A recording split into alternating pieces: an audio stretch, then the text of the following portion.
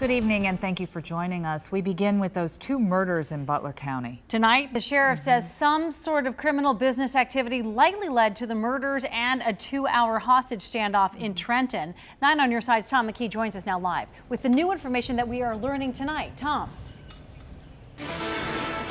Well, Tuesday and Wednesday were very violent days here in Butler County. There were 2 homicides, one in Madison Township, the other in Trenton.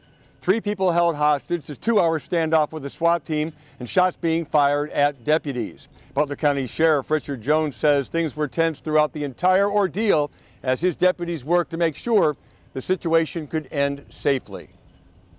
Butler County investigators say 45-year-old James Geran is responsible for the deaths of 2 women.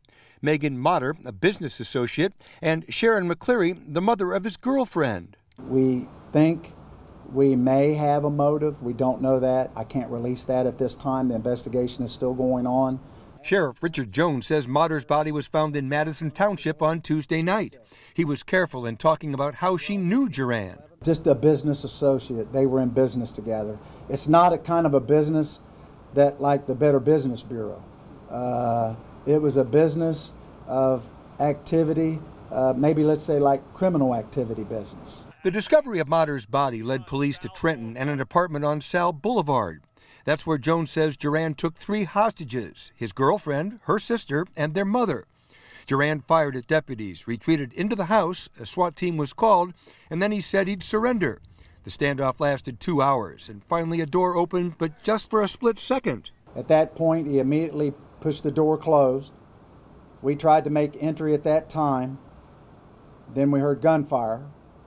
It appeared there was 2 shots fired immediately as we were trying to make entry. The sheriff said Jones finally gave up and came outside, but shot himself in the face. As he was leaving the scene, he was talking, believe it or not.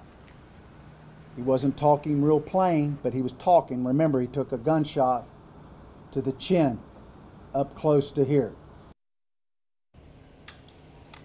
Now, charges are pending in this case. Geran is currently at Miami Valley Hospital in Dayton, expected to survive the injury that he inflicted upon himself Wednesday around noon.